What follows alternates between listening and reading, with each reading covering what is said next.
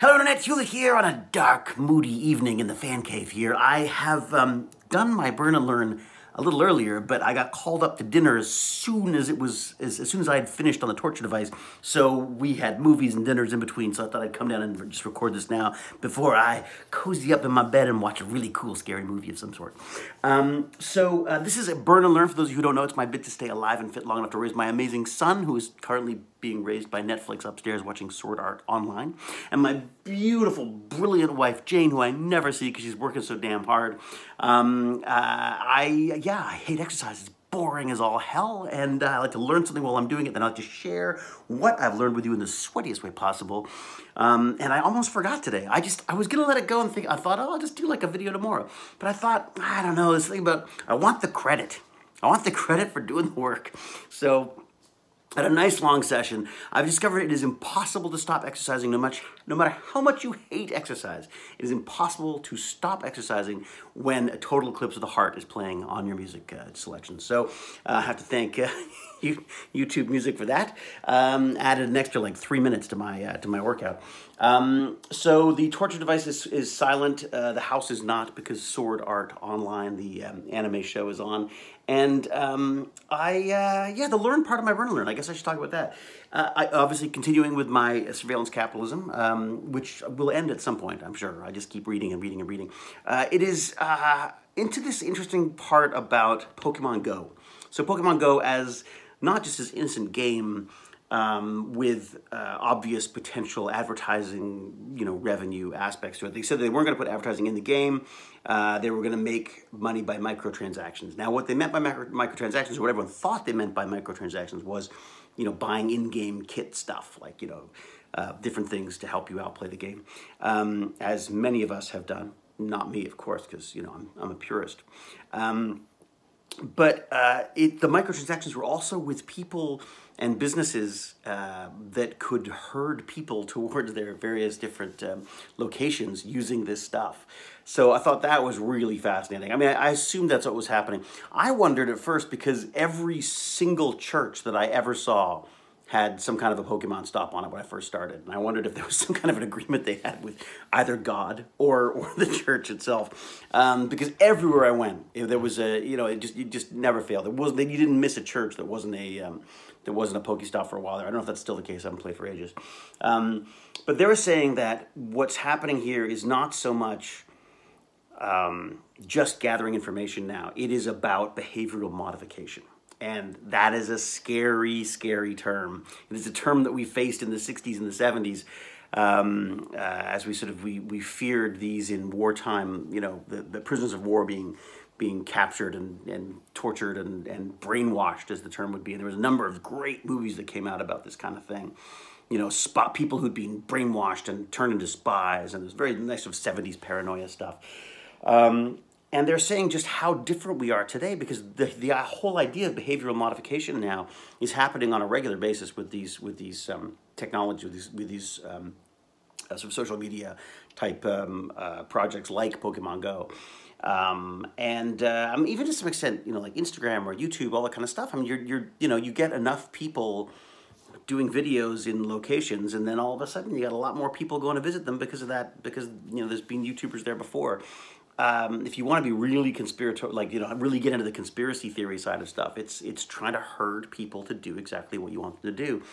And she goes on to say that her concern, the author, is that this calls into question the very nature of free will, which is, boy, she's getting hot and heavy on this one here.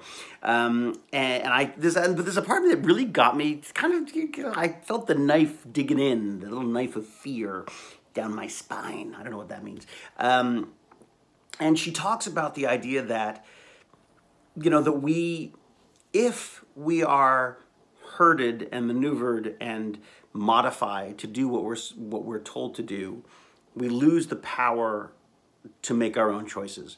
And the more that things restrict those choices, the more dangerous it is. And especially now, when we used to fear, evil government regimes doing this kind of stuff, we've now quite sort of happily handed it over to corporations and given corporations the ability to become, in a way, human entities without any of the requirements of being human. She talks about an example of a bank that was foreclosing on some kind of a loan on a car, and foreclosing, is that the term, I guess? So they sent a repo man to go and get this car, and the guy arrived to take the car and realized that it was a little old couple who was basically spending all their money on their medication, having to choose between their medication and their car payments. So he called the bank and said, look, this is the case. They said, well, there's nothing we can do, you got to take the car. He said, well, what if, what if I pay for the car? And how this sort of act of kindness led to a sort of an outpouring of support from people around the world, and money was sent, and the car payments the car was bought and detailed, and there was and a Thanksgiving turkey was bought, and there was extra money for this couple. But her point was that doesn't exist in a society that is entirely dependent on automatic checks and balances. So nowadays, or in near future anyways, that car will automatically be disabled by an AI that realizes the payments haven't been made, and a car is dispatched to go and pick it up from whatever its last known location was, type thing. So there would have been no interaction, there would have been no communication between the people. You were either bad or good in the eyes of a computer. An interesting point. Yeah, and one that I'm not sure we've solved yet. I wonder if perhaps it's just a matter of working out the kinks and this stuff will work. But I also wonder if there's many things that we would have relied on people for that we no longer rely on people for. I mean, the one that leaps to mind, strangely, is like traffic lights. I mean, that used to all have to be done by a live policeman, and then it was automated. And I'm sure there are people who went like, oh, come on, an automated system? That can't possibly know what's going on, and that can't see a car hurtling towards you and at great speed and know that it's got to let you through and stuff. Maybe we're just not advanced enough. Maybe once the technology catches up and we catch up with the idea, maybe it can do these things for us and be able to make certain judgment calls. Again, this book is just extraordinary because it really brings up some amazing things. She talks about us and our behavior as the natural resources for